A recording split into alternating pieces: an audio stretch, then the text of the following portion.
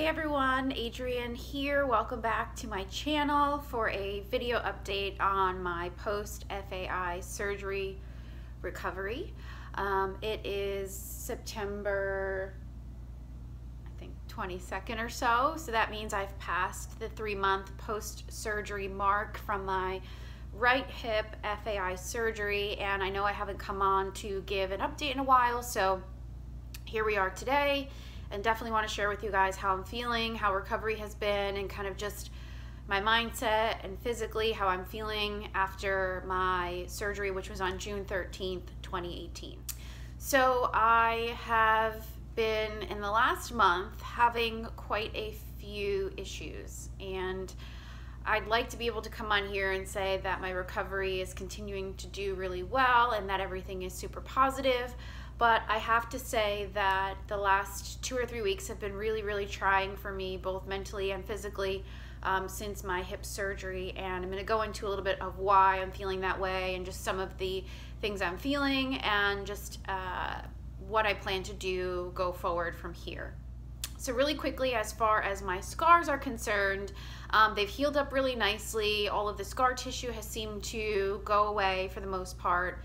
I've been doing massage, I've been using Mederma, I used vitamin E serum as well, and the scars are actually healing better than I thought. I was actually able to kind of go out in the sun with them. I actually just returned from a trip to Greece and was a little self-conscious about what my scars were going to look like in a bathing suit, and honestly they were fine. I let them get out in the sun. I did put some SPF sun protection over them, but I'll show you guys really quickly what my scars look like now that it is 3 months post FAI surgery. So as you guys can see, I do have 2 incision marks. The front one, or the lower one, is where most of the tools were used, so it's a little thicker, but overall they can be covered very easily with my shorts. Okay, so as you can see, the scars still are a little bit darker than my regular skin color. You can definitely cover them with just a pair of shorts, and unless you're really just in a bathing suit, no one will ever even know that you've had surgery. In gym shorts, in Nike Pro shorts, it completely is covered, so they're high enough up that the only time you really see them is when you're wearing a bathing suit. A lot of the time when I was recovering, I did cover my scars with Band-Aids just to prevent them getting darker, and honestly, when it came time to go on vacation, I just really didn't care and just made sure to put an SPF over them, on top of them, and it was completely fine. So as far as the incision area, everything feels normal. All of that feeling has finally come back. In month 2 post-surgery, I still had a lot of numbness on the side of my leg, and that is feeling fine now. Everything feels normal to the touch, no numbness, no bruising, no swelling. Everything is, you know, back to normal minus some scars. So that's pretty exciting 3 months post-op. So as far as physical therapy is concerned, I did do about 1 month of physical therapy about a week after my surgery, and I did that at a Kessler rehab center, and honestly, going 2 times a week and just doing just basic stretching and range of motion, it was good. But to be honest, I stopped going to physical therapy after about a month because I just really didn't feel like it was more sports rehabilitation. I just felt like I was surrounded by a lot of old people who were just learning how to walk again, and I felt like I needed something a little bit more challenging to do, and just really didn't feel like I was getting a lot out of my physical therapy after like the first month. So I stopped going and just started to train myself in my home gym using bands and balls and the stationary bike, which helped a lot, and that was fine. And yeah, I stopped going to physical therapy after the first month. I did go for a checkup with my orthopedic surgeon about a month and a half after surgery, and everything was looking good, feeling good. He said the scars looked good, and he wanted me to make another appointment 6 weeks later, which will be probably in the next week or 2. I'll go back to him again. I did miss my appointment because I was traveling, but to be honest, I'm not quite sure what I'm going to get out of that second appointment, other than just like, hey, how are you feeling? Good, great, okay, see you in like 6 months. So right now, unless they're going to do like an MRI or something, I really don't find the value in going back, but I know I should, so I'll probably reschedule that appointment.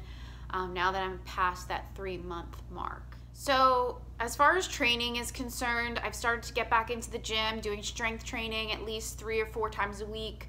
I continue to do cardio, but I can't do any kind of like jumping, and I can't do any kind of like explosive activities. So like squat jumps and things like that, I just can't do. It really hurts the hip, and anything that like puts a lot of pressure on the joint, it's still a little difficult, but otherwise I can do pretty much everything. I do notice that my squats, if I'm watching myself in the mirror, that I can definitely see that there's a difference in my hips when I'm doing my squats. Like one leg is definitely compensating for the other, and it just doesn't feel like completely secure just yet. So I've been doing very basic squats. I haven't been doing any like heavy load squatting, and a lot of the times I just use the bench to just give me a marker of where to sit and then stand back up. But training wise, everything feels good, just nothing explosive. And even running, I can do some running, but I just don't do a ton, because anything with that really hard pressure or I don't know, it just feels like too much on the hip joint to do just yet. So I'll work my way back into running soon, but if something doesn't feel good, I just don't do it. And if I'm in the midway of an exercise and I can tell that it doesn't feel right, I just skip it and really listen to my body, which is very important for recovery. So how am I feeling overall 3 months post-op? My hip feels fine. I have no soreness. I have no issues with range of motion. I'll actually show you some of my range of motion, which is just like remarkable that I can do a lot of these things again 3 months post-surgery. But my biggest concern right now is that my lower back pain on that same side has come back. And it really is disheartening, because that was what started my journey into FAI surgery in the beginning, was that my lower back on my right side would constantly feel locked up. I'd feel a lot of pressure, and if I would lean, I could feel a really bad pain pulling down into my glutes and down into my thigh. And that, unfortunately, has come back, and it's debilitating. Like throughout the day, I'm constantly trying to twist and turn to pop out my lower back. When I sleep at night, it really hurts if I try and move positions. If I'm doing any type of exercise that requires strength in my lower back, it just really does not feel comfortable. And I constantly have that feeling of that like pulling pain in the lower back, which really has me nervous, because when I did do MRI tests, I was shown that my L4 and L5 joint have degeneration. I also saw in the MRI with the doctor that there is some fluid around that area, which means there's inflammation. And I am beginning to think that, I don't know, maybe this whole pain I was feeling this entire time was my back and not my hip. And as you can imagine, going through any kind of surgery and then coming out on the other side still feeling the pain you had in the beginning just really crushes you mentally, because I feel like, did I just go through this entire thing, surgery, recovery, taking time off of work, putting myself on hold for doing my training, to come out on the other side and still have pain? And that's kind of where I'm at right now, which I wanted to share with you guys, is that while I have no pain in my hip, I have pain in my lower back again, and it's like crushing. I'll show you guys where my pain is, and because I do have issues with my lower back with those 2 discs, I've been doing a lot of research on SI joint pain. Is that what I have? Should I start going back to a chiropractor? Should I go back and meet with my doctors and show them kind of where that pain is and let them know like the surgery just did not fix my lower back pain?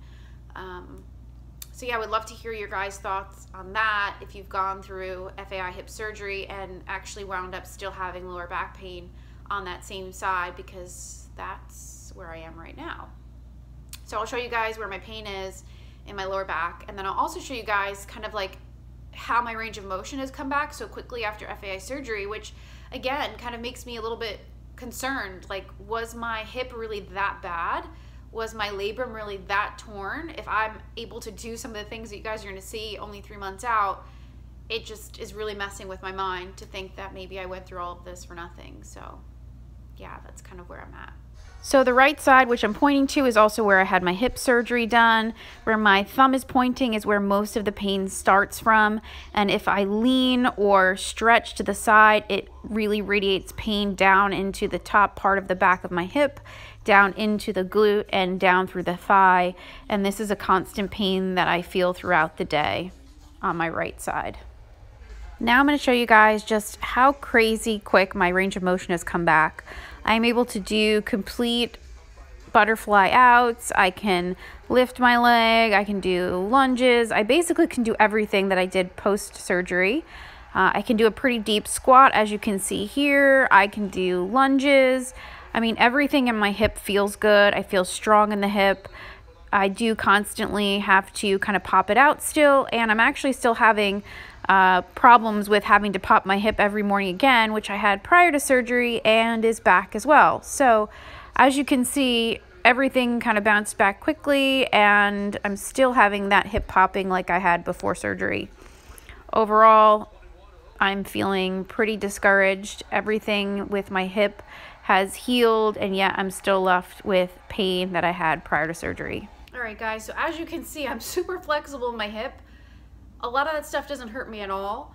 I do still get popping in my hip, both sides. I thought that that would go away after surgery, and that's kind of what I was told too, is that once they shaved down the bone, I would have a smoother movement in the joint, and then I wouldn't have popping, but I still have popping, and it's still really loud and obnoxious. So yeah, that is my update. 3 months post FAI surgery, still having back pain that's come back in my right side. Still have that pulling pain, and I still have a little bit of soreness in the front in the joint.